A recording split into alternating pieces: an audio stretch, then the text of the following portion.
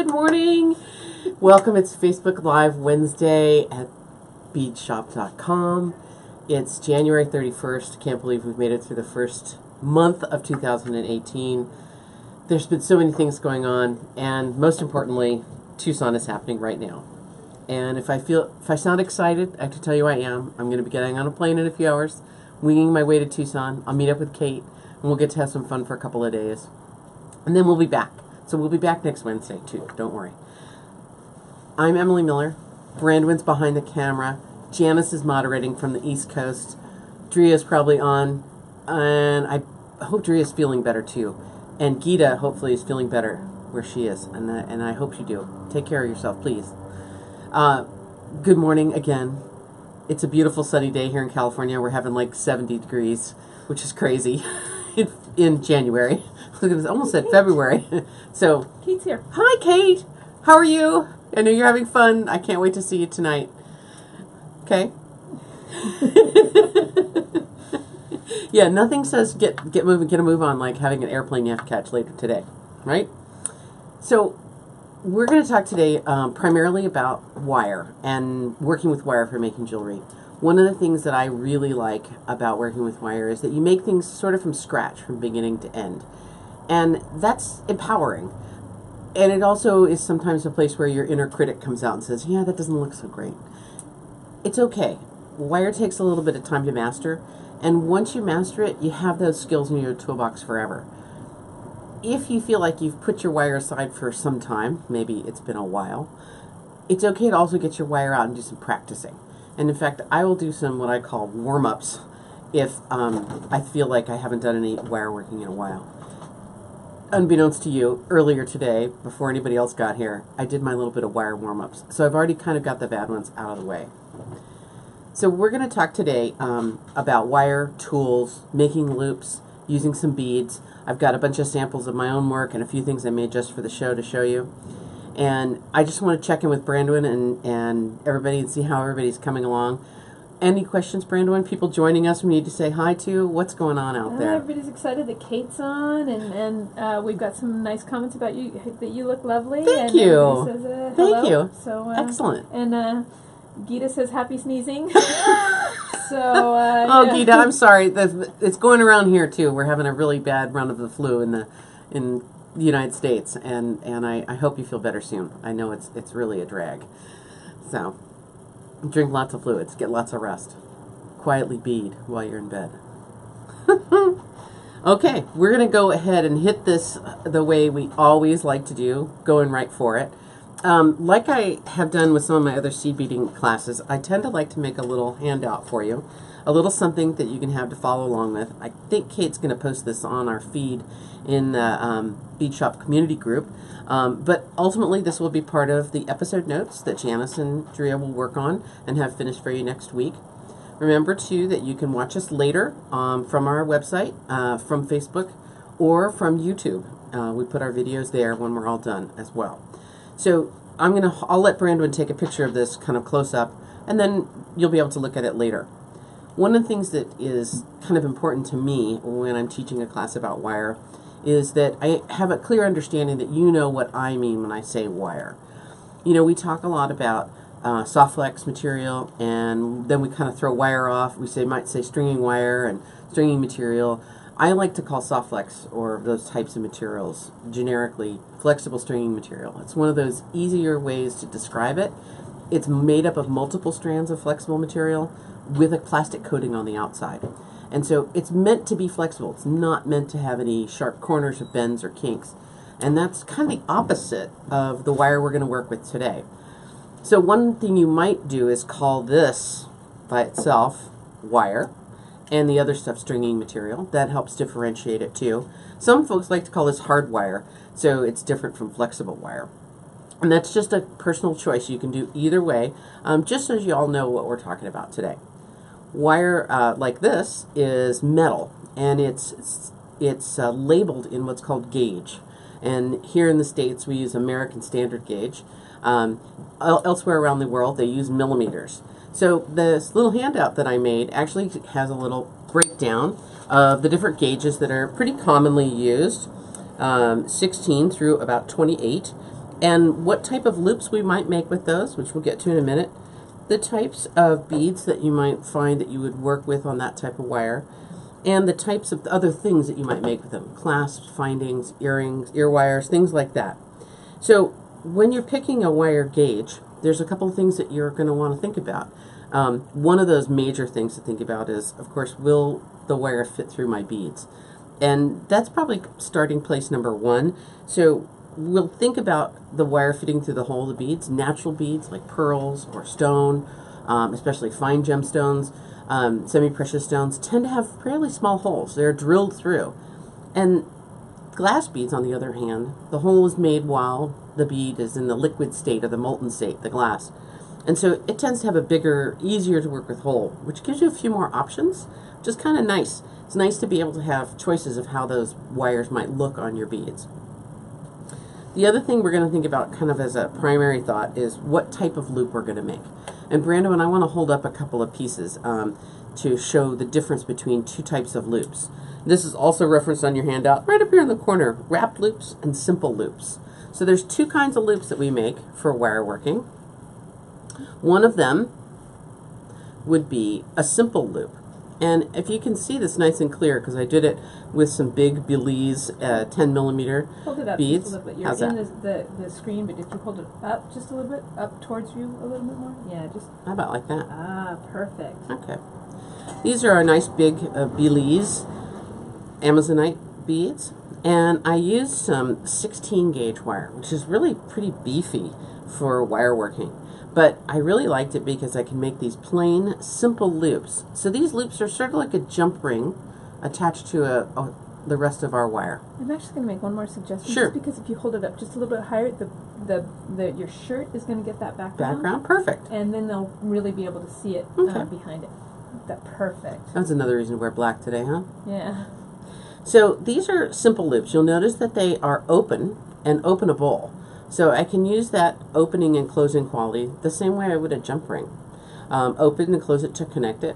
I don't have to connect these as I go along, which is a little different from the wrap loops I'll show you next. So this is done with some 16 gauge wire, and I would make simple loops right down to about 22 gauge.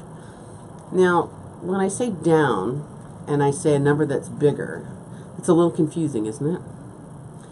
Wire gauges are a little confusing, just a tiny bit. As the number gets bigger on the scale, so closer to 100, the wire size is actually getting smaller and thinner. Does everybody get that? Sometimes if you think of things as a fraction, it makes it easier. Would you rather have a 1/16th of a slice of cake or a 1/26th slice of cake?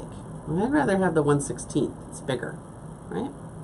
So simple loops, we open and close them just the same way we would open and close a jump ring. Not by undoing the loop, taking it out of round, but by swinging it open with our chain nose pliers. Okay?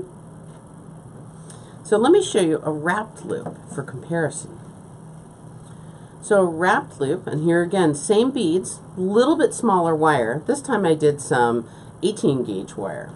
So 18 gauge is pretty beefy for wire wrapping too, but I sort of liked balancing that larger size of wire against these larger beads.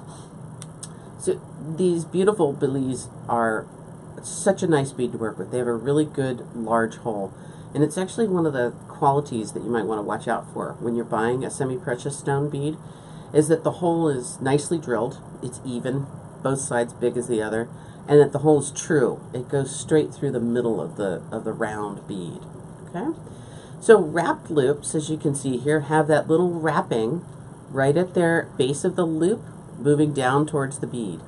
So what's kind of fun is that I actually created this length from nothing.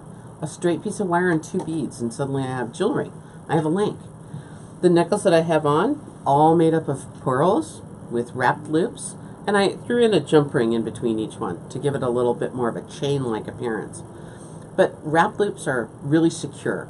If you're not going to solder, and it's tough to solder up against a bead, a wrap loop is really the most secure way to join a bead link to chain, to soft flex, flexible stringing material, to a component, to chain mail if you like. All those different things are possible. So wrapped loops versus simple loops. I'm going to do both today, and I want to make sure that you know about how those tools and wires work. All right? So there's a couple other terms that we can talk about when we talk about wire, and it's something that comes up with folks, and they get sort of confused about it. How hard the wire is, or how stiff our wire is. And there's a couple of technical terms that the jewelers use: half hard and dead soft. So wire that's dead soft is wire that's at its most flexible state, right? If I was going to crochet with my wire, for instance, I would want my wire to be dead soft, really flexible. Half hard wire has been pre-made into a hardness. And the way they do that is they actually make the wire, they draw the wire through a metal plate. And that stiffens the wire by disrupting the bonds in the metal itself and making it a little bit more stiff, harder to bend. So dead soft and half hard, they'll come your way, and you'll hear us use those terms and want to know what they are. We can also affect the hardness of wire by something called work hardening and by annealing. So work hardening, you might have already seen Kate or I do, by using a nylon jawed tool. This is our nylon jawed wire plier. And we can actually use it to straighten our wire, pulling our wire through, pulling it across our wire. And as I do that, I'm actually work hardening my piece. So any manipulation that you do at all to the wire will stiffen that wire up. So that would be hammering, twisting, bending, curving, manipulating, anything like that. Okay? Work hardening comes to us all. Some of the good parts about work hardening is it makes the loops hold their shape a bit better. And that's good for us. We want those loops to not change their shape. One of the bad sides to work hardening is your wire can get so brittle that it's delicate. It can actually be something that could bend or break. Brandon, we got any questions? You have a thoughtful look on your face. Well, I was wondering if I should move the camera closer to your hands. We're going to be doing mostly hand stuff, or because we're okay, I think, at the moment. Just kind of in between. Somebody had asked a question about no jumping in between, but I wasn't sure what the in between. Oh, I had a jump ring in between here, yeah, but no jump rings in between these two. Okay. All right. Cool. So that was the only. That was the big question. All right. Cool. So work hardening, something that happens while you manipulate the wire, and annealing is kind of the opposite to work hardening. We could actually heat our wire with a torch, and that would actually relax the wire and make it flexible again. We don't have to bend it while it's hot, which is a good point, but we can absolutely have our wire be more flexible again as we need to. Okay? So I've got a bunch of different wire types here in our picture. Almost. Brandon will move over. Actually, we can probably start coming down now if you like, Brandon. That's not nowhere close to the picture. Sorry. I just looked over and saw it out of the corner of my eye.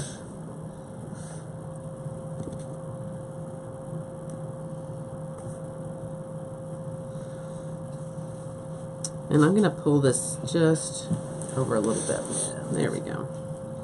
There. So there we go. We got some wire in the picture now. Okay, terrific. So I've got a pretty good pile of wire here to work with, and these are all base metal wires. So these are wires that are copper cord with a plating on the outside, and they come in a huge variety of colors. I've got everything from shiny silver to matte silver to gold to copper, antique bronze, antique copper, just a wide variety of these wires. I like working with these because they're really affordable, and they come in so many gauges and sizes. And it really does mean you can match your findings, your clasps or head pins or eye pins, or pick things that you haven't worked with before. We've done a bit of mixing of metals lately. Certainly Janice in her last class where we did the multiple strand bracelet was really free with mixing her bronzes and brasses and coppers and things all together, and I really like that approach. So we can use all of these wires together, and they come in gauges just like I already talked about, and it'll say it very clearly right on the label. One thing to notice is this one actually says it's a non-tarnish wire, which is good. We don't want it to change color. And if this if there's no showing around here on this label of what hardness this wire is, you can pretty much assume it's going to be a dead soft, so a wire that's super flexible and easy to bend and manipulate. You know, you could also work with copper wire, bronze wire, sterling silver wire, fine silver wire, gold-filled, or even gold wire if you wanted. They're more expensive, but they definitely have a place in our jewelry arsenal. And I tend to work with more sterling silver. It's kind of one of those silver colors that I really like. One thing I can do with sterling silver is I can oxidize it to match the chain or beads that I'm going to work with. This is a necklace that I did just using some clear quartz crystal beads that are a rondelle shape. So this is very similar to our faceted crystal clear bead. And I did it on some sterling silver wire, and it was all silver, and this sterling silver chain, it was all silver. And then I oxidized it. I turned it black. And one of the things that does is it makes those crystal beads really kind of shine up and pop a little bit more. It's just a technique that I like to work with where I can change the color of my metal. And that's one of the things that sterling silver is doable for. It also means that you have to polish your wire or polish your jewelry, which if you're not a big fan of that, using these plated or coated wires, that's a really great use. You don't ever have to polish them. They're not going to tarnish for you. Okay? So, in fact, this is a wrapped loop, which is the most secure to add with chain. And putting it with the chain and the beads, the loop kind of disappears a little bit, right? It looks like somehow magically I've got that bead hanging out in the middle of that chain. Another thing to think about when you're working with wire is the fact that you're going to need some tools. And you're going to need a few. Not a ton, but a few things to work with. One of the tools you're going to want to have is a flush cutter. And flush cutters are tools that we use for cutting wire. We can also use these for cutting flexible stringy material or soft flex wire. But really what we want to notice about is how they work. These flush cutters work by making one flush or blunt cut on the end of the wire. The back side here that I'm turning around for you now, if you notice, the two blades come together and they're flat on this side. If we turn it over on the other side, see how they're angled in? So the cut that we would get from this type of flush cutter is going to be different on both sides of the cut that we make. Let me make one for you. Let's grab a big wire so I can show you what it looks like. And I'm just going to cut a piece to play with. So if I take my flush cutter and bring the bottom side of the flush cutter straight across at a 90-degree angle across the wire and then cut, I actually end up with two different types of cuts. So this little scrap wire that I cut off, if you can see that, I'm going to rotate it just a little bit in the light. It's got a really sharp tapered chisel point on it now, which is pretty rough and scratchy, and that would be most uncomfortable against your skin. On the other longer wire over here in my left hand, you can see that I have a nice flat and blunt cut. So this side is not so pokey, this side's a little scratchier, and I would try to avoid having that on my jewelry. It's actually easier to make a loop, a simple loop, with this side of the wire as well, because you can grasp right at the end. If you're grasping on the end of this non-flush cut, it's a little bit harder to hold on to that end. Okay. So flush cutters, really these are a tool for cutting wire. We want to avoid, however, cutting memory wire with them. I can't say this enough. Do not use this tool for cutting on your memory wire. Okay. The next kind of tool we are really going to need is a flat nose or chain nose plier. So chain nose pliers are different from needle nose pliers. They have a similar tapered jaw, but there's no teeth on the inside. It's smooth and clean. This means that I can grasp my wire and hold on to it while I'm bending it or manipulating it, or I can push around little ends as needed. It won't hurt my fingers. It's tapered, so I can get into tight spots, or if I grip further up in the jaw, I get a better grip and I can hold on to things with a little less effort. I always look for chain nose pliers that have nice even jaws where they meet together, the tips look the same, and there should be no rough burrs or scuffy bits on the inside of the jaws, because that's going to just mar your wire. Okay? Round nose pliers are critical for wire working. You cannot make wire work without round nose pliers. Okay? Round nose pliers are what we shape the wire around to make the loop that we're creating out of wire. So that loop fits right on there, and it takes up the form of that jaw of the plier. Right? Round nose pliers are tapered, so you can make small loops or bigger loops. Bigger loops for things like bigger wire, bigger loops for maybe making jump rings, bigger loops for maybe making ear wires or clasps. Round nose pliers have the same kind of deal as chain nose pliers. You'd like to look at them carefully, make sure the jaws are nice and even, they're nice and smooth, and both round nose and chain nose pliers should have really comfortable handles. You know, I have sort of average to big hands. I do like these pliers. I love the grips on the handles. They're very comfortable. They're slightly non-slip, but they're not grippy. I can really relax and let go of these easily. They're not sticky or anything. And they have a double leaf spring, which is also real important. This way you don't have to open the tool. Okay? And lastly, I think really a critical tool to have is a nylon jawed plier. Now, this is one of those tools that you may not even know that you need it until you have one and start using it. I use this to straighten my wire, taking out the little bends and bumps and kinks in it while I'm working with it. And I want to make sure my wire is smooth to work with so that I don't spend a lot of time on something that doesn't look great to start with. Nylon jawed pliers, the jaws of the nylon are soft. They don't mar the wire. They allow you to grip pretty firmly. They have nylon screws even in the back. So these jaws are actually replaceable, but you want to make sure you have the type that has the nylon screw so that when you want to replace the jaws, the nylon screws come out easily and they don't poke through and mar your wire like a metal one would. Okay? So nylon jaw tools usually don't have springs. And one of the things that you want to be a little bit careful with when you're using them is to avoid putting your pointer finger in the middle there. It's actually kind of easy to pinch yourself. It's pretty uncomfortable if you do. So I always use my ring finger and pinky finger to help me open and close my jaw of my tools. Right? Just like that. And one of the interesting things to think about with tools as you're working with them is if you grip something in the tip of the tool out here, you actually have to apply more force with your hand to get a good grip on it. Versus gripping back here in the back part of the jaws, you actually grip a little less. So you'll have to expend a little less force. I know we've talked several times in Facebook Lives about hand fatigue and wrist issues and problems like that.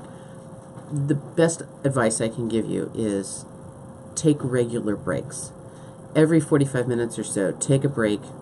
Stretch and relax your hands and wrists.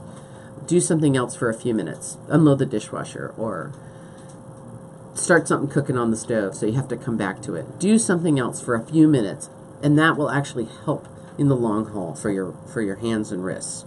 Okay? So I'm going to start off by doing a little bit of simple loop wrapping. And I'm going to use some head pins and eye pins. And head pins and eye pins are pre-made pieces of wire that we can work with. And I find head pins and eye pins really kind of the quick way to get to an earring. Now I picked out a few beads that we had floating around here at beachhop.com because we always have a few floating around. I picked out some rondelles, larger rondelles, and some melon beads. This is the glazed peach rondelle and the champagne turquoise Picasso in the melon. Now, I want to show you that strand of champagne turquoise Picasso. If you decide to play around with this one, keep in mind that these beads vary a little bit on this strand. There's a few darker and a few lighter. They're not a perfect little match, but I kind of like that because I think it's for earrings and things. It's kind of fun to have a few bits and pieces around. I also pulled out some spacer beads. And you know, we have a really good variety of beads you can use for spacers. The way to add something to a quick little pair of earrings is to throw some spacer beads in. So here are the Tiara Cast plain heishi. These are the gilding matte seed beads, so that's that little metal matte bead. I love those, and I know they're one of Kate's favorite colors. And of course, shadows. What would a design at the bead shop be without a shadow in here? Because shadows are lovely, you know, they make great little spacer beads. These ones I used on this earring here. These are the little temple bead, which is kind of a new bead for us. We haven't had it for very long. It's kind of like a little gear. I like the texture on the outside edge, and it kind of relates to that rondelle. And I did pull a pair of ear wires out. So these are just our niobium copper ear wires with the ball, so the antique copper. Okay. So I've got some head pins and eye pins, and I'm going to grab a couple of beads. You know, everybody makes earrings a little bit differently. I have this thing about earrings. I think earrings can be quite lovely, but earrings by their very nature are supposed to be a pair. And that means they should look alike and should be about the same length and about the same style. So if you are making a pair of earrings, I think one of the most sensible things you can do is actually make it on the assembly line. So you'd make the same move on each earring as you go along. And then they get done kind of at the same moment. So I have some copper head pins and copper eye pins, and I'm going to play around with mixing a few little bits of metal in here. Got these little silver heishi that I think are real pretty, and that's going to add a little oomph. I'm going to slide those guys on, and I tend to like to kind of do my little design and not make the loop yet until I have a chance to look at all my beads laid out for me. Okay, that looks kind of pretty. You know, that glazed peach bead is it's kind of a very nice subtle sparkle and a very pretty kind of sparkle that goes with the copper, I think. And just to keep that theme of mixed metals going, I'm going to use the gilding matte for my next stack, and I'm going to stack them on an eye pin. And you know, eye pins and head pins are kind of handy to have around. You can actually use these to do your lanes that Janice likes to do on. And I know Kate calls this auditioning her beads. So I kind of just do like to do a little layout that allows me to kind of preview what I'm doing here, so that I have a little chance to change something if I like. Okay. If you were going to make your own head pins, what gauge would you use?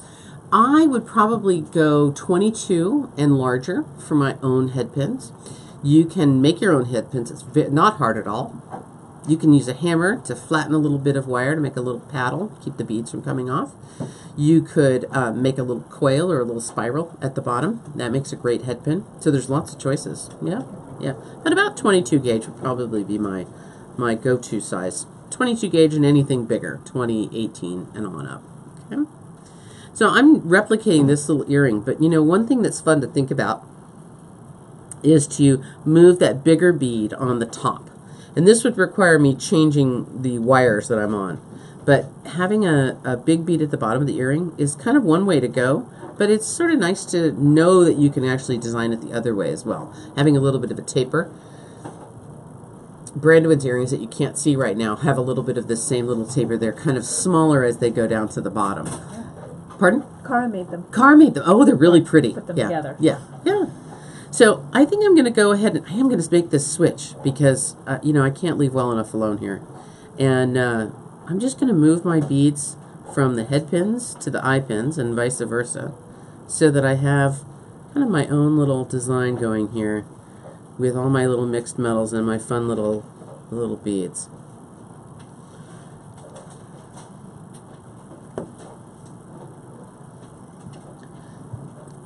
Good to see Gita on the screen there. It's very nice. And a nice little shout out from you. Yes, and a shout out for Brandywin because we couldn't do it without her. It's the best. Everybody else is busy working, so Brandon and I are doing a different kind of working. So I think I may do this. putting my smaller beads on the bottom of my earring and my bigger beads on top, okay? And still keeping with that mixed metals theme, I really like these ones with the little copper ball. But you know, there's another earring that I kind of like too, earwire. These kind of giant kidneys. Although I think this may be too much metal mixing. Just might be a thought. Right? What do you think? That's great. You like these guys, or you like these ones? Brandon, give me a call. I like those. Okay, we're gonna go with Brandon's call. All right. So for this exercise, I'm going to make simple loops matching the one that's on the bottom and a simple loop here, and then link them together, okay? And simple loops are pretty simple. They have just a very modest amount of tool need and a modest amount of effort. They do take a little bit of practicing, but this is I can show you a way where your loops will always come out the same on this earring. So a simple loop is going to begin with my wire bent at a 90-degree angle. And since I would like my loop to be right up against this spacer bead, I'm actually just going to use my hands and fingers, and I'm going to bend the wire right across the top of that little spacer bead. Okay? And since this is the assembly line, I'm going to do it the same for both sides. Okay? Now these little beads are giving us a little bit of fits because they want to wiggle around. Okay? And while I'm here, I'm going to do the same thing for my eye pins. Bend it over. Take the next one, bend it over as well. Okay? So now I'm going to cut off some extra wire. And what I want to do is remove the wire I don't need here so that this bit is going to be waste. That little bit left over is going to be the rest of my loop. To do this so that they match and my loops come out the same size, one thing I can do is actually cut, leaving some wire behind. And remember that flush cut, right? I want to use my flat side of my flush cutter toward my work. Cut that off. Since I know these beads were all the same size and the head pins are the same size, all I need to do is remove a matching amount on the other side. So I'm going to carefully get in there and take that off. Oh, my little bead came off. That's okay. We can put him right back on. All right.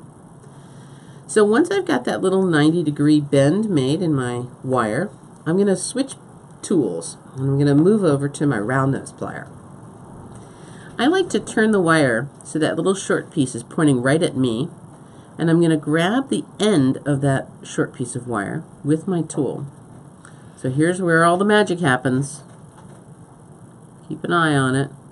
I'm going to bend, going around the jaw of my plier, bending that wire as I go till it gets all the way around. And now I need to take a look at it from the side. So I'm going to turn to the side. That little bead's kind of in the way, isn't he? I need to go just a little further, but that bead needs to slide down. I'm just going to make a little adjustment and bring my loop right around to touch at the top of that little spacer bead. Little spacer bead really not helping out things. So there's one loop. I'm going to get to the next one and do the same thing. I need to get a. I'm going to pause here for Brandon. Question? How much wire to leave when cutting off? So that depends on how big a loop or how small a loop you'd like to make. And it takes a little bit of practice. But I can give you a good sort of a rule of thumb. Gita, I hope you know what rule of thumb means. Is that a lot of questions? There's like everybody's asking that. Oh, okay. All right. Well, let me show you a little rule of thumb here. With this style plier and this size plier, if my short piece of wire that I've produced is smaller than ½ an inch, which is what I did do just now. Where did that ruler go? Didn't I have a ruler out here just a second ago? There he is. If the short piece I make is smaller than ½ an inch, so in this neck of the woods, I will be at about midpoint on my plier, or a little smaller. if the amount of wire I've cut is bigger than 1/2 inch, I'll be moving up from the jaw of the plier towards the hinge, towards the bigger part. Does that make sense? Oh, good. Gita knows that one. So 1/2 inch of wire by the bead means halfway in the jaws or smaller. 1/2 inch larger is going to be halfway or the larger end of the plier. All right? That slow them down some? So let's do that again. I'm going to cut some wire off, and then we'll measure, and you'll see. So I'm going to pick up my flush cutter.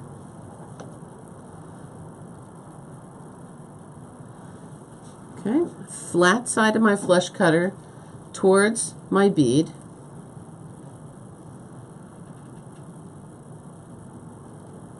And then I'm going to cut it off. Okay. Take my piece of wire over to my repeated piece, flat side of the flush cutter towards the bead, and cut it off. Sorry, did I move too quick? No, no, no. Oh, okay. Now, ruler, come here, you. Let's measure. My short piece of wire is smaller than 1/2 inch.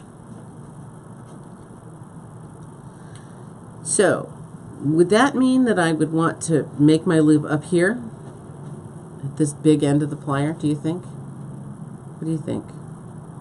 No?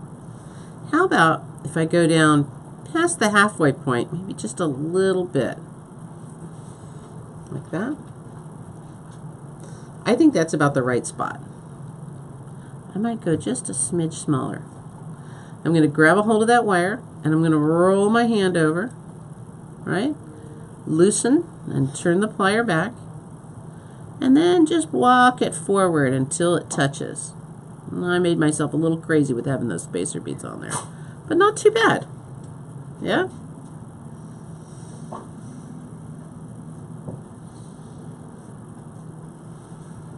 Let's do it again. Now, one thing that's kind of nice about doing this assembly line process is if this loop looked good, all I need to do is remember to do the next one the same place. Grab a hold of my wire, roll my hand over, heading for that spacer bead, loosen my grip, roll the wire, my plier back, and walk that plier around till it's closed. Not too bad. I've got 2 links ready to be made into earrings. Okay? So, still playing with the idea of matching these up and doing that layout decision-making time, I'm still pretty pleased with how that looks. This was my first one. This is the one I made to show you what I was going to do. And this is the one that I made today. So to open and close those loops, I can open and close any of these simple loops that I've got a hold of here. I'm going to use my chain nose plier. I'm going to grab right next to the loop, and I'm going to swing it open. What does Kate say about loops? They're either open or closed, right? So here he's open. I'm going to pick up another bead, slide him on. Now they're linked loop to loop, and I'm going to close that loop. All right? So that's one down. Now this one I can see is a little open yet. That's all right. I'm going to fix him when I close it. Swinging it open to the side, picking up a loop, attaching it, loop to loop, and then swinging it closed and pushing it a little tighter as I go. Almost there, right? I don't know, how long did it take me to make a pair of earrings? Even with all the yakking, it might have been about 10 minutes. So, Christmas time comes around. I make a lot of earrings for my sisters and nieces and nephews' girlfriends and sister-in-law's sisters and sister-in-law's sister's son's girlfriend and her 3 daughters. So one way to do this is to line up an assembly line. line up 10 pairs all at once and just make the same move over and over again. It will actually make you come up with earrings pretty quickly. You don't have to redesign the wheel. They're all happy to have the same pair. They don't mind. So I'm going to open up the loop, the simple loop on my ear wire. So notice that right here, this is just a simple loop. It's the same as the loops that we made over here. I'm going to grab it with my chain nose plier, and I'm going to swing it to the side, pick up one of my earrings. Notice how that went from being links to being an earring, and swing it closed again. All right? One earring. Next one, same process. Grab a hold of that loop right next to where it opens. Swing it open. Like what Janice said about like a kickstand on a bike. That's right. I think of it sometimes like a gate swinging open. But yes, like a kickstand on a bike. That's a good one. Okay, and there's a really sweet, easy pair of earrings. You know, I didn't even break open any new strands for these, Janice. These were all ones we'd already had floating around the store. So these are easy to have, a couple extra beads, easy to make earrings out of them. I always try to kind of pull my collections together that way. Now, I like simple loops, especially like them for earrings. Here's a little earring that I made a few years ago with a really pretty wire finding. And notice that I used these links to attach more findings below them. So these are just a little finding or a component that we might use for making earrings. These particular beads are called English cuts. And these are some vintage ones that I've had for a long time, and I really like them. We're just going to have some new ones showing up here real soon. The next few days we'll be having some English cuts, and they're really a pretty bead. They have kind of a coarse facet on them, so they're not quite as sparkly as the fire polish, but they really are a really attractive little bead. So this gives me an earring that has lots of movement and lots of swing to it. I really like using that simple loop. I would make simple loops down to about 22 gauge. Once you get down to 24 gauge, the wire might not be stiff enough or hard enough to hold its shape too well. And so I would give that up and start making wrapped loops when you get to 24 gauge. But wrapped loops can be made with lots of different sizes of wire. And I made a couple little bracelets almost to completion to show you what I would do. Here again is that little peach bead. Isn't that nice? And this is with some antique copper wire. Oh, I love it. And then I picked out our big potato pearls. And I found a couple of these little crystal beads. I think this was in a Facebook giveaway maybe a month back. And I made a couple little bracelet lengths of these. And these are two different wires, 24 gauge and 22 gauge. So the fineness of that 24, I think, really works well with how these pearls look. And remember, too, pearls have a drilled hole, so they're going to need a smaller gauge of wire. Okay? So I wire wrapped these links together, and I, in essence, made my own chain. Really, what all I have to do on this one is add the clasp. And I picked out a couple of clasps, a couple of choices. One might be this plain and simple, I think, or plain clasp.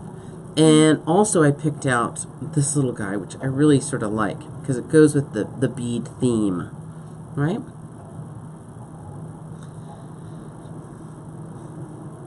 Love him. Brandon, can you remind me of his name? Cutie, that's what it is. I kept thinking of tangerines.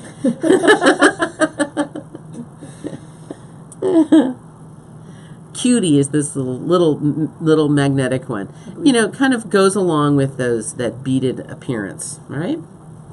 Any questions for me, Brandon?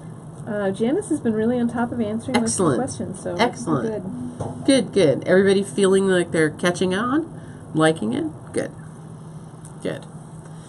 So I'm going to show you how to do a wrapped loop as well here. And wrapped loops are much more sturdy than a simple loop. They add a little bit of decorative touch to it as well. And it'd be the loop that I would want to use when I was incorporating wire, stringing wire like soft flex or chain to my pieces. You know, I do like having a little bit of chain, and I will put some beads in between. I showed you this one earlier. But here's a little necklace as well that's got some sections of chain with some pearls and some apatite, and strung with a multiple strand necklace. So some little links, and then using those little components, little links of chain in between the chain, already made chain. Okay. So wrap loops, I just want to pull a piece of wire, a little bit bigger piece here, and if I was working on this at home, I might have a couple of feet of wire. One of the things you might want to be cautious of with working with wire is to make sure that you have left yourself enough to make a few links, but if it's so long that you kind of bop yourself in the face, you want to be a little cautious about having that wire kind of whipping around. I'm going to use my nylon jawed tool to take that piece of wire and straighten it out. It's got some bends and some kinks in it, and I find that this really helps me quite a bit with getting that feeling of that wire being a little straighter and a little more under control. Okay. When it comes off the spool, it's often very coiled, and if you haven't been very good about caring for your spools of wire and they've gotten kinky or bent, the nylon jawed tool will really help remove all those little bits and pieces. Okay. So I'm going to need both chain nose pliers and round nose pliers and flush cutters for this step. I need to add a couple of beads to this little bracelet length. I could also add this to some chain and have a little necklace of this, a little bit of wire wrapping in the front of a little necklace. It might be kind of fun.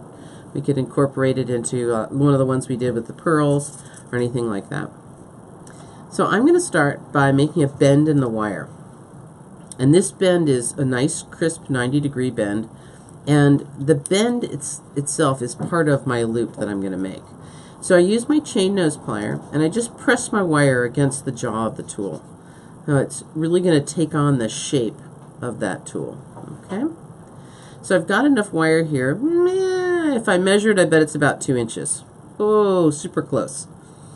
A couple of inches of wire. This is going to be my loop and my wraps. So I want to have enough wire to work with. It's really painful when you don't leave yourself enough wire and you're struggling with your hands. Alright, so I'm going to next pick up my round nose plier, and I'm going to take it, bring it right up against the bend of that right angle bend that I've made, right? So you can see it's tight to it. Now the place I choose for this wire, further up in the jaws, bigger loop, further down in the jaws, smaller loop. I'm going to do a little bit less than halfway, okay? Kind of a medium-ish size loop, and I'm using some 22 gauge wire. So I'm going to continue with this little bracelet. Right? I'm going to grab my wire and I'm just going to bring it up and over the top of the plier jaw and around. And then I'm going to take my plier, loosen it, and turn it out of the way. And what this allows me to do is bring that wire back around underneath that little bend that I had, forming my loop. So we have different names in the business for this little point in the wire. Some people like to call it the man with the scarf blowing in the wind. Can you see? Looks like he's riding in a convertible, right? He's bald. He needs a hat. But he's riding in the wind, the convertible top's down, and there's that scarf blowing out. This is kind of an important moment in this loop's life.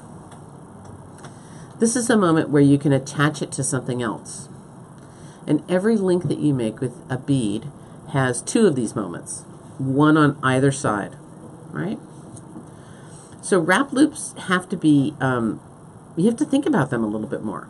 They're something that you want to be kind of in the zone with. If I make simple loops, I can just make simple loops on either side of the bead and just go all day long. But wrap loops, I want to think about what I want to attach it to. And I would like to go ahead and attach this right away to something. So I'm going to grab the ones that I did last night, and I'm going to grab them, and I'm going to slide it down that short wire and pull it till it's inside the loop. So do you see how easy that was? It doesn't really take very much. Right down inside. So now my loops are connected. I'll use my chain nose pliers to grab a hold of that whole loop, just the one. Don't need that guy. And I'm going to wrap that short wire around the stem of the long. And as I'm wrapping, I'm pulling a little bit. I want to pull that a little tighter so that that wrap is firm and tight to the wire underneath. Okay? I've made about 3 wraps. And if you were to look at my jewelry carefully, all my wrap loops, I think you'd find that mostly I make somewhere around 2.5 to 3.5 wraps, in that neighborhood.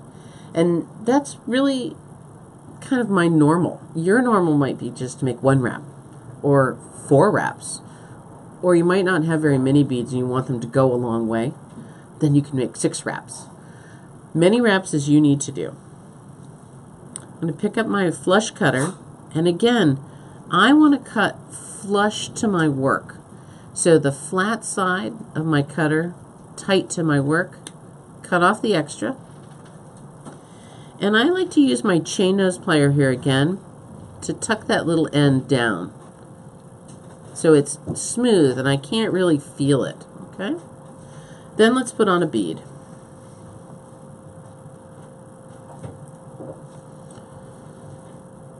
Nicely done. So I'm going to make the same loop on the other side of the bead. Okay?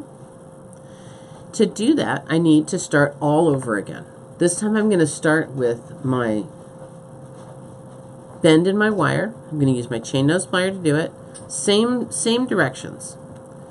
I'm going to bring my plier in, holding right above my bead, and I'm going to bend my wire over the top of the plier. Right? And that creates my little 90-degree bend here. Now I'm going to have to tuck my little plier into that 90-degree bend, and I might have to open it up just a bit. Grip gently. Take my wire up and over the plier jaw. And see how it hits the bead in the back? That's okay. Stop and loosen my plier. Turn the plier out of the way so I can bring my wire back around to be pointing at me. What do you see there? Do you see the man with the scarf again? So this is the second moment I could attach something to this. If I was working with chain, I would want to attach it both loops. But since I'm building a chain, I can just do my attachment at one loop or the other. My tendency is always to use the first loop that I create to attach to my existing work or my clasp. I want to do that because it allows me to continue on that next loop and not have to worry about it. I don't have to think that I'm going to connect anything here. Brandon, any questions? No? Well, Janice still has been answering. Oh, good. Yeah, no, she's right on top of it. Good. I love your man with the scarf. That's the last thing I see. I love your man with the scarf. It's Gita. Gita's still with us. She's plugging along. So that little man with the scarf is my signal that I'm going to change pliers. Some folks like to leave our round nose plier in there and grip real firmly and wind around and around. I don't, and I'll show you why in just 1 second. I'm going to go ahead and close this loop off so I can finish him off. And I mean complete him, not kill him. Round and around and around. Okay? Take my flush cutters, bring them in. Again, cutting it flush, leaving that flush cut behind on the work. And I'm going to tuck my little end down. Okay?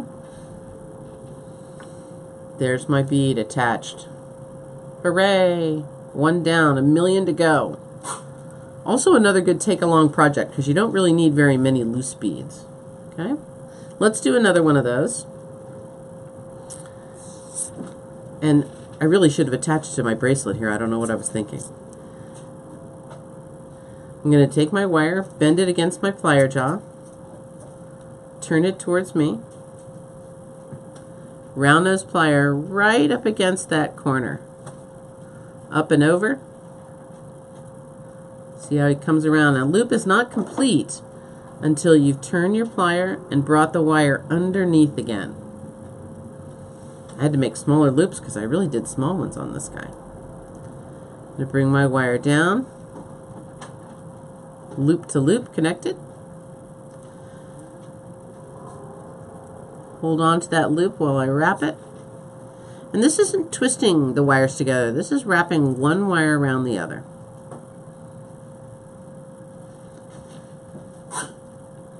and trim off the extra.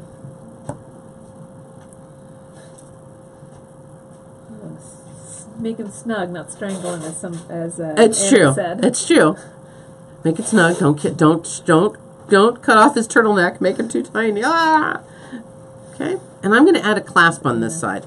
I think I will do this plain and simple. I'm going to take my chain nose pliers. I'm going to grip right at the top of the bead.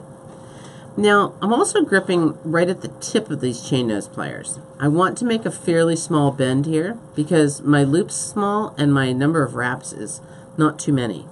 If I needed more space, I could move up in the plier. That would mean my bend of my would be further away from my bead, and I'd be making more wraps. Okay? But right for now, I'm just going to make kind of a small bend. And I am using the tips of my round nose pliers. Pretty close to the smallest piece. Up and over and around. As you're learning how to do wire working, if I could give you another piece of advice, start making medium-sized loops rather than driving yourself crazy with ones that are too tiny or too large. Okay? Just medium, in between. I'm going to pick up my clasp, one side of my clasp, and I'm going to slide it down and pull it inside the loop, just like I would if it was another link. Okay? I'm going to hold on to the whole thing with my plier and wraps right around his neck.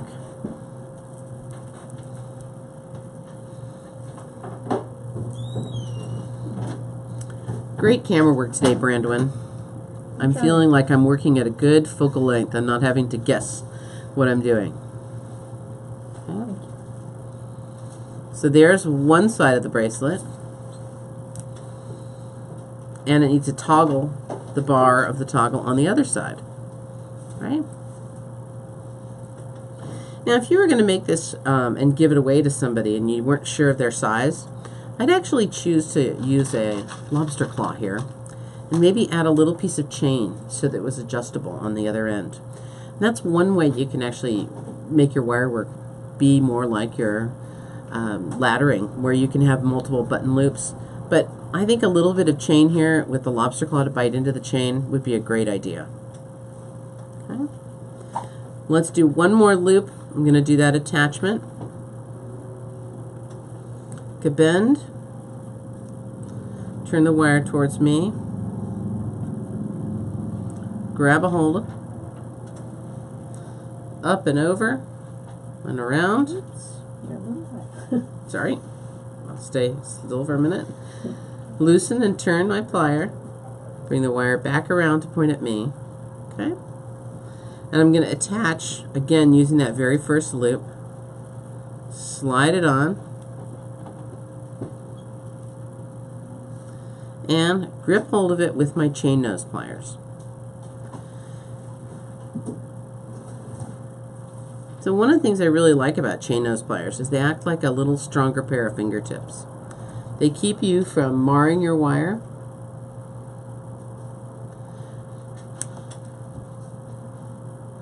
And allow you to hang on to something that your fingers can't quite grip, right?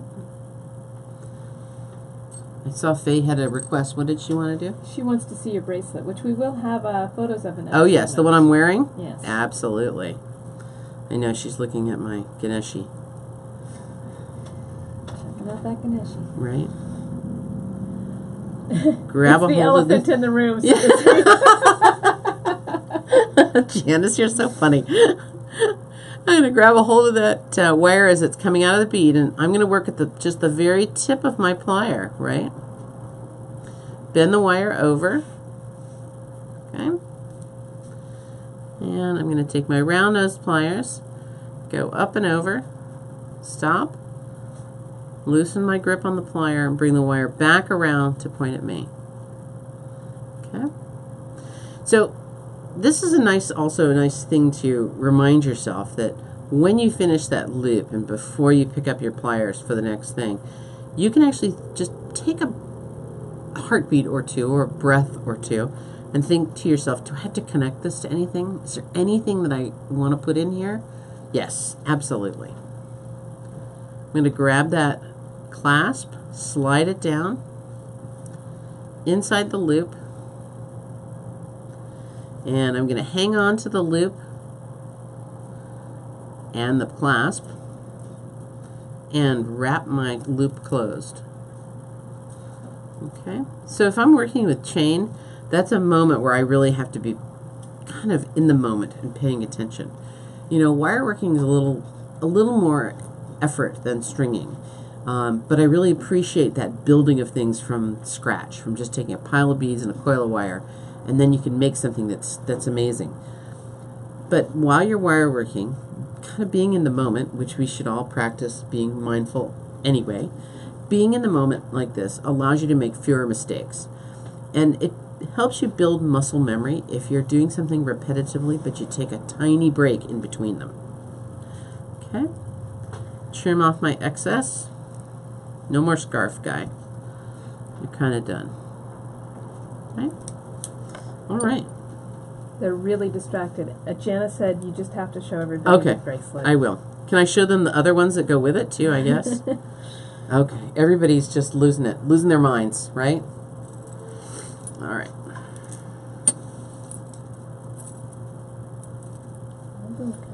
Not only is there Ganesh, but there's Buddha too. I'm going to have to do some camera work. Okay. Brandon, back to work. Can you come up? Can you come down on them enough? Yes, I did. Okay, beautiful. I did. Oh, except you moved a little bit. Sorry. I'll put all three of them out. Well, I want to make sure I get on nice. Oh wait. Close on Okay, let me do this. How's that? Better? I keep changing it for you, Brandon. That's my I job. just want to make sure that everybody gets in on close on the. Yeah. So let's see. So you want to say anything about them, or? Sure, I'll say a couple things about them for sure. So these are bracelets that I've made, collecting beads over the years. These are beads from Kate's old bead store, Beadissimo in San Francisco. I bought those there. This silver bead, and this silver bead I made myself. They're made out of precious metal clay. These are vintage lucite. These are some trade beads here and there. A lampwork glass bead from some unknown but beautifully textured lampwork bead maker, and a vintage glass bead. This Ganesh bead, of course, Ganesh is a Hindu deity, and he's the remover of obstacles, which has always been something that I really thought was a good thing, to have that remover of obstacles around. This is a Venetian glass bead. I like to add some bead spacers.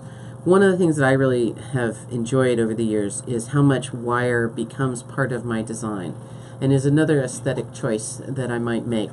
You know, soft flex is a stringing material. It just kind of holds the beads together, and it does a great job for that, but wire really can become part of your design. I use simple loops. We have questions about the gauge and the clasp as well. I'm getting there. I just thought I'd throw them out there. That's all right. The gauge on these is 14 gauge, which is a very big sterling silver wire. But I felt that was warranted because the holes in most of these beads are quite large. When I made these beads, these silver ones out of precious metal clay, I made the holes quite big. And I like to make my own pieces if I can. This particular clasp, and same here and same here, were ones that I made myself. A simple loop at this end, and then I bent a piece of wire, folded it in half, and curved it into the clasp shape, and then did a little wire wrap, which I think you can see pretty clearly here. To make the clasp end, other side of the clasp be stable, I mimicked that same look. So it was very sturdy. So I built these myself, and that was one of the reasons I brought them. Was I think that this is one of those things in jewelry making that if you want to get into metalsmithing like Kate does, you can. If you want to stick into stringing mostly, you can. But wire, it's well worth it to have these skills in your toolbox, because you can make things that are really amazing, and you've made them from scratch. So wire in this case is a bigger part of my aesthetic than it might be in a place where I have a really thin or really small wire and smaller beads. But for me, I wanted this wire to really, really show and to really have that beefiness to it to kind of go with the beads. Okay. All right. Any other questions? Well, they were talking about whether or not you would need to use a kiln. For Yeah, that. for the middle clay. Yeah, and that was answered, but Good. that Yes. was a question that also came up. Good. Sweet. It is truly beautiful. Thank you. Very lovely work. Yeah, I really like them a whole lot. As somebody who gets to look at them close up, I will tell you, people, they are truly, truly beautiful. Thank you. Thank you. Well, you know, I'm also kind of a fan of mixed materials, and finding beads that kind of went together was really fun to play with. It's got a lovely luminous quality. Thank you. Thank you. Yeah.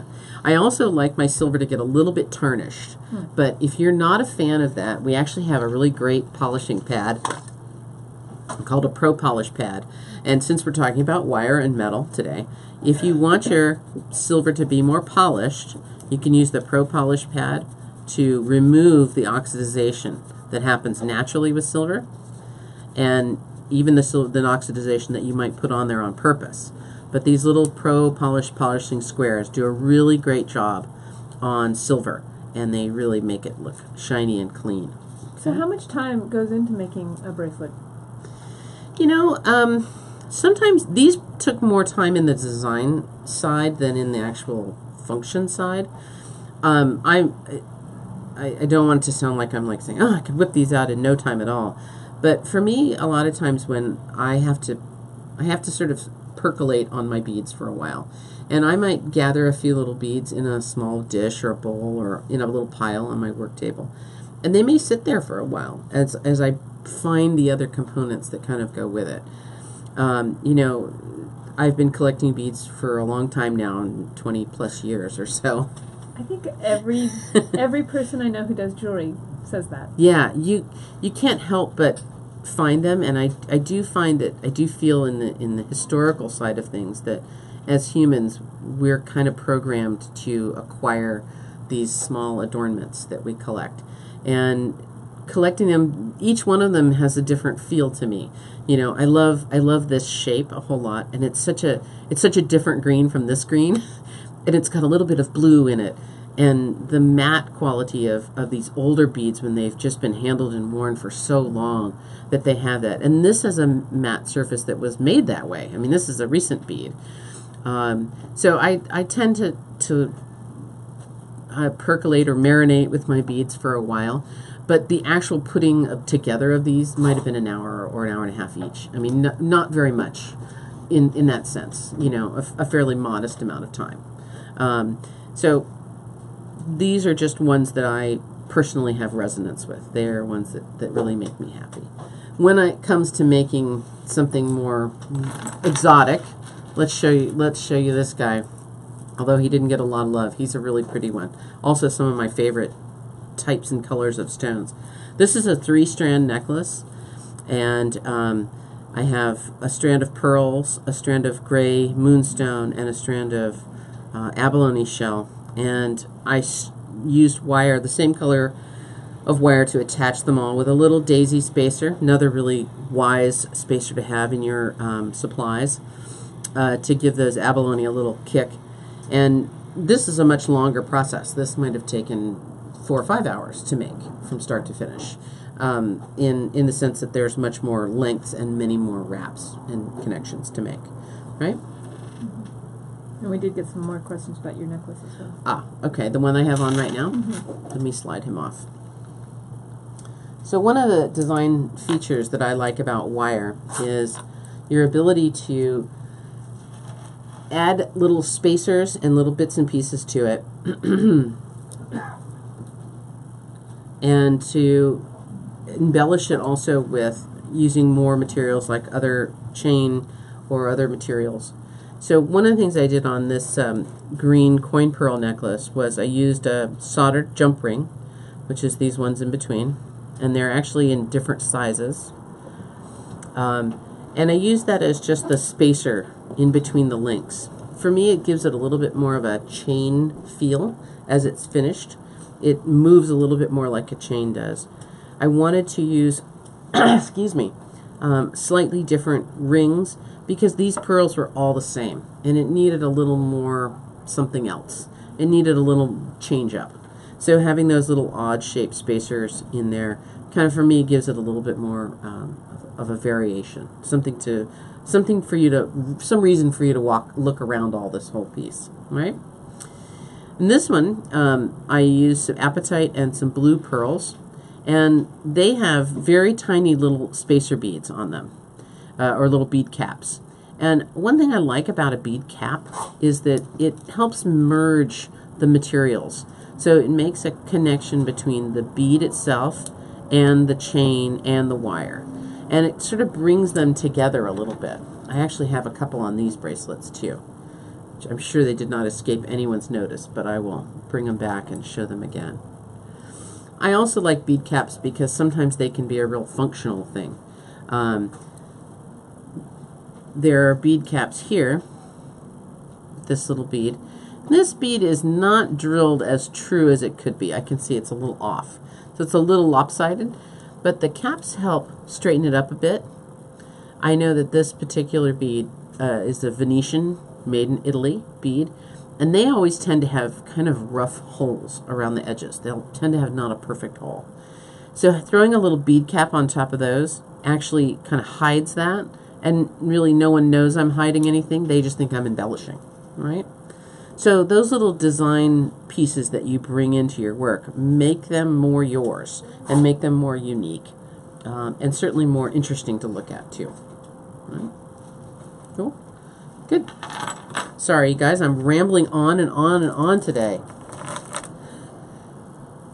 And Faye, you are absolutely right. I noticed that you said they help with the wobbling factor, and you are correct. So what Faye's kind of talking about is if the bead is, the hole in the bead is not true drilled, in other words, it's a little off on one side, or the hole is really large and you're using a smaller bead or smaller wire, the bead cap on either end of the bead actually helps the wire get a little bit more centered on the stringing material. So that's also correct, Faye. So I have one more little piece to finish, and I didn't quite finish it off last time, and I think I should put the clasp on here so that everybody gets to see that last wrapped loops one more time. So I stopped with an added little crystal bead, and I thought that these cuties went really well with them. You know, this magnetic clasp is useful on bracelets for sure. It makes it much easier to put on and take off for everybody. Even if you don't have mobility problems with your hands or arthritis or anything going on, oh boy, does it make it easy. One thing you'll notice is it tries to stick to your tools, so that's okay. I'm just going to let it be. I'll go ahead and wrap this guy closed. I hope you guys enjoyed today's class. I had a really good time talking away here. Boy, I tell you, you can just get me started and I'll just go, go, go. Okay. There's that end, and we'll bring this end around, and take the magnet off. There we go, and slip it into the loop that's there. There we go, and hang on to my loop. Hold on, magnet clasp, and I'll wrap it right around.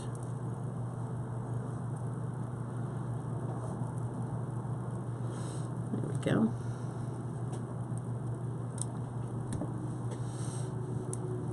Bang, look at that, how quick that was, right?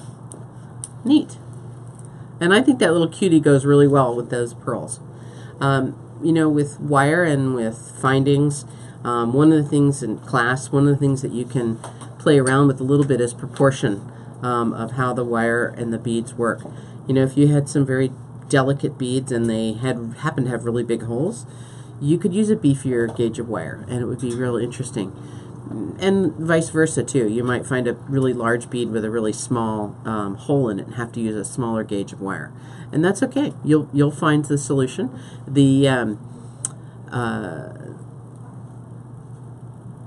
fun of all this is kind of making your own things from scratch. And I really enjoy it. It's one of the things I really love to do. Okay? So, I think we're kind of coming to the end of the day. Got Got any other questions out there, Bradwin? Anything else I need to address? I don't. We did say they'd address it later on. But Okay. There was some question about soldering. Head pins? Jump rings versus. Soldered jump ring versus open jump ring. Yes. Right. So And whether or not you used soldered jump ring. I did. Okay. I used soldered jump rings in this particular piece, if that's the one we're after. Yeah. I did use soldered jump rings, and they're kind of a decorative thing that I acquired somewhere along the line. Again, it's the things that get thrown into your stash, and then they kind of come out when you need them. So just a solid soldered ring. You could actually use some of our spacer beads, and I know we have some really nice disc beads right now too, don't we? That are kind of not the Heshi. They're bigger glass ones. Those ones right in that aisle, right there. You could actually use those as a soldered ring and wire wrap them. Yeah, middle row starts with white and blue, I think. Yeah, grab those pink ones. This here? Sure. Perfect. The Yeah, what are these guys called? These are the Ashanti saucers? Ashanti saucers. These are really cool. In a funny twist of fate, I would actually use these kind of in the opposite way.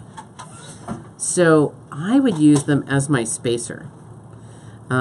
So here it is in this connection. So I would wire wrap into this and then make a link and then wire wrap over here too. I think it would be a really cool look, and it would be a really great element to have in a necklace or in a bracelet. I think that would look really great. So yeah, a soldered ring.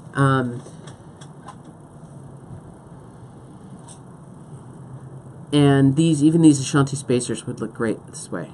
Yeah. Right? Ooh, what about with this guy right here? Ooh, that might look really fun. Actually, it might be really fun to do all three of those and just keep repeating. Oh. Uh-oh. Uh-oh. Ruh-roh, another project. Right?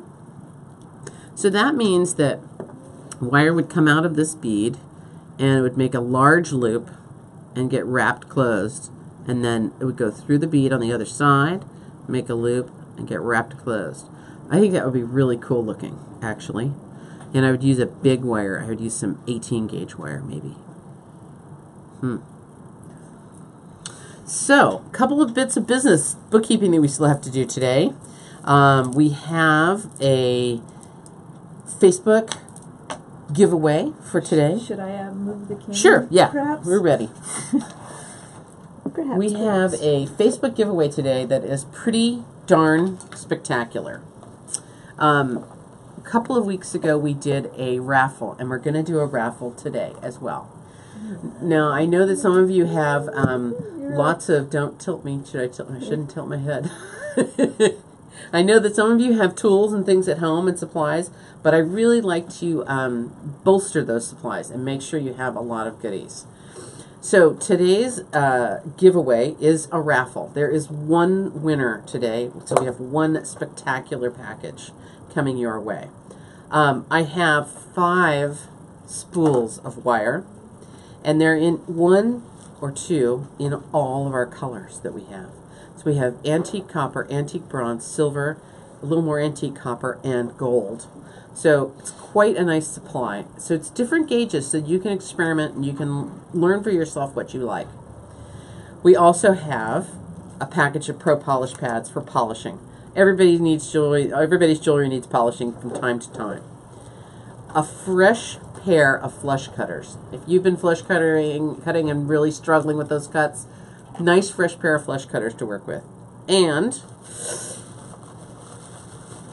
a pair of nylon jawed wire straightening pliers also comes in this beautiful package.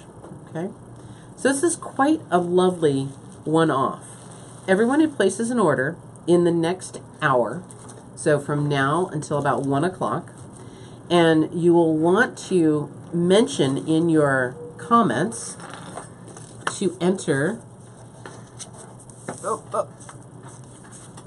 Tucson Tools to get entered in this drawing. We will choose one lucky winner to get this whole package of goodies.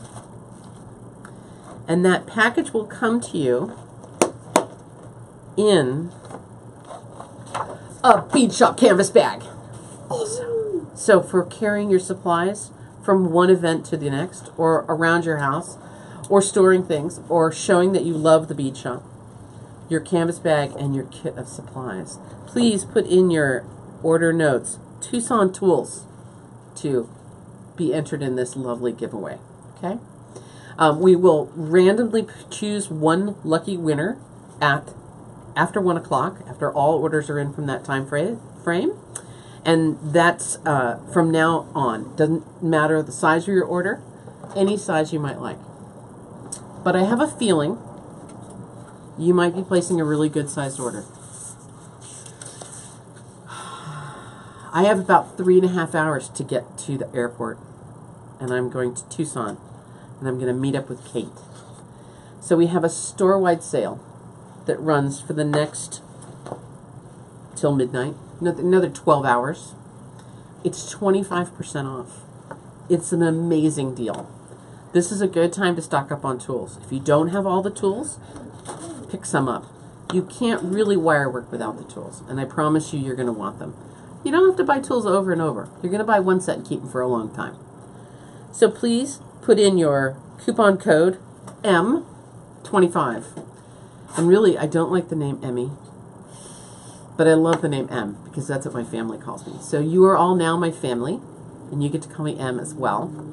M25 will get you 25% off your order. If you do it in the next hour before 1 o'clock, you will get entered in the drawing for the big package of goodies coming your way. So, I think we have come to the end of our time. Do we have any other questions? Any last minute comments? Everybody's just getting excited. Ooh! You guys are excited. You to have a safe I am trip. so excited. It was really hard to get up to work, come to work today and go, oh my gosh, I can't get too excited because it's hours away. So, I'm flying to Phoenix, and then I will drive and meet up with Kate and stay with her tonight and tomorrow night, and we will Facebook Live you from Tucson, from a couple of venues, I promise. That'll be really fun. And I'm only going to be there for 2 days. So I'm back to work on Saturday, my other gig. So, entered in the tools, Tucson Tools for the next hour. 25% off your order, M25. Okay? It's been real, guys. I can't wait to see you next week. We have another fun show coming next week, the week after that, the week after that. We're just working like crazy. So thank you so much for coming and participating. We'll see you on Facebook. We'll see you on YouTube. Don't forget to watch and download your information page for Wire. And we'll see you next week. Okay. Signing off. I'm heading for the airport. Bye.